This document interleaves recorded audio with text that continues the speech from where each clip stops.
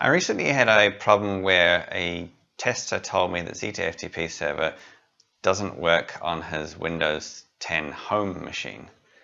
It's working fine on this machine, but this machine has Windows 10 Pro, and we're suspecting that it's specific to Windows Home.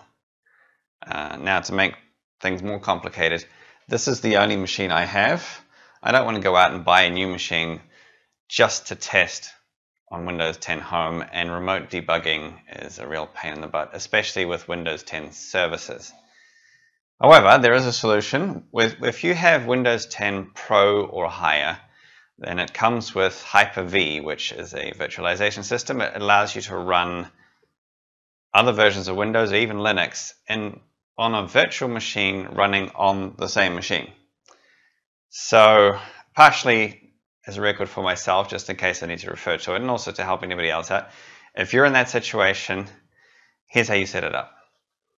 The first thing you're going to need is an image of the Windows 10 or whatever version of Windows you're using. You need an image of the installation DVD, which Microsoft provides a tool to create. So you go to this page. I'll leave the details in the blog post. And here under Create Windows 10 Installation Media, you click Download the tool now, and you download it. Okay, it's downloaded, so now we can run it. It takes a little bit of time to set up. So what we need to do is we need to create what's called an ISO image of the installation DVD. And we will then insert that image into the virtual machine's virtual DVD drive to install Windows on it. So please be patient. Okay, yes, you have to read and accept the license terms. Of course, it's finally ready. So we want to create installation media. Click Next. Choose whatever settings you want here. I'm just using the recommend settings for this machine. And then you want to click on the ISO file, not the USB flash drive. The ISO file is the easiest option. The virtual machine has, as I said earlier, a virtual DVD drive. So click Next. Choose a place to put it. You'll see I've already done that, but let's continue on. Okay, creating the ISO is going to take a while, so at this point it's a good idea to get up from your desk and just do something else. Get yourself a cup of coffee, maybe two. It actually takes a while. So we'll skip through this and I'll show you what to do afterward. Right, so let's start Hyper-V. Start menu, type in Hyper-V Manager.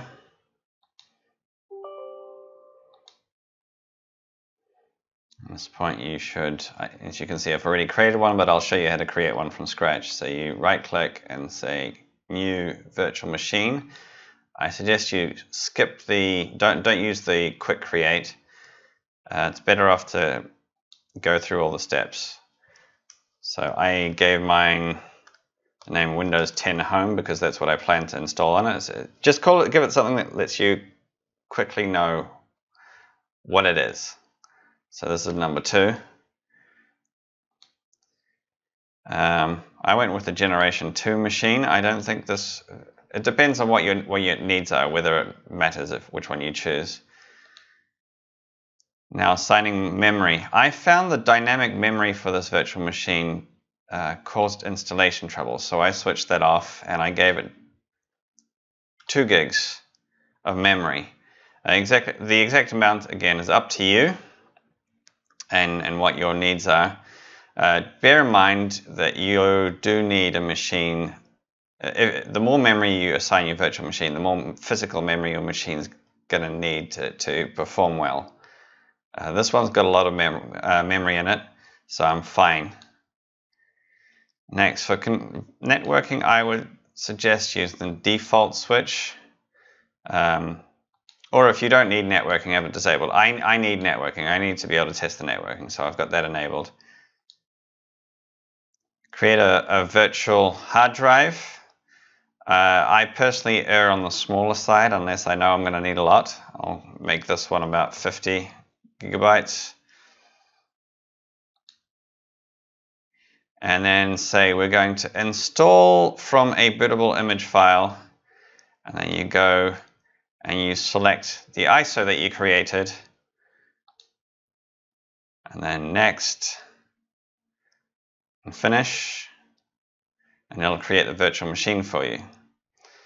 And then at this point, you click on you select the new virtual machine, click connect. Oh, where's the window over there? Start the machine. And then all going well, you should see, press a key.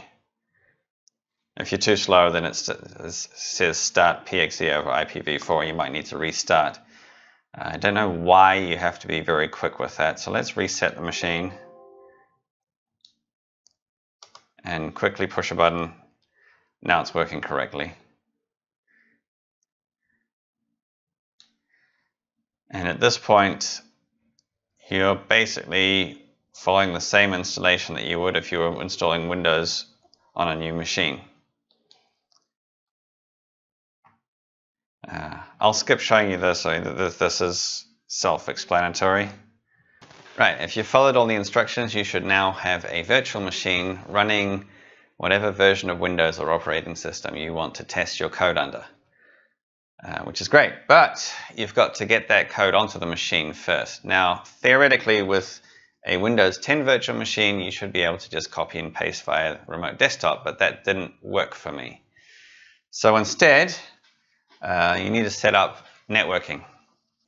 So to set up network sharing, you just do it the same way on the virtual machine as you do on a real one. Choose a location. I'll use the downloads folder.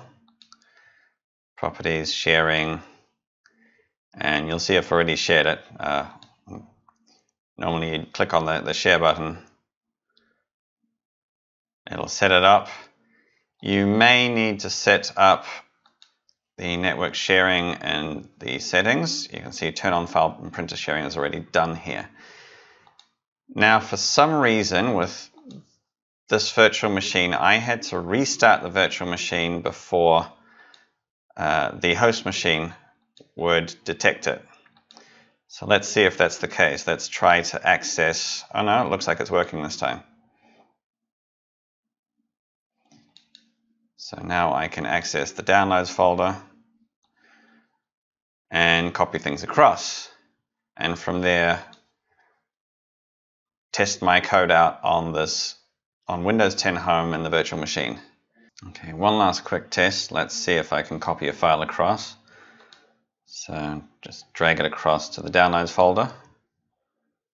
And you will see here in the virtual machine, there it is. So now I can run it, install ZTFTP server and test it. And that is how it's done. I hope this video was useful to you. And now if you'll excuse me, I have some testing and debugging to do.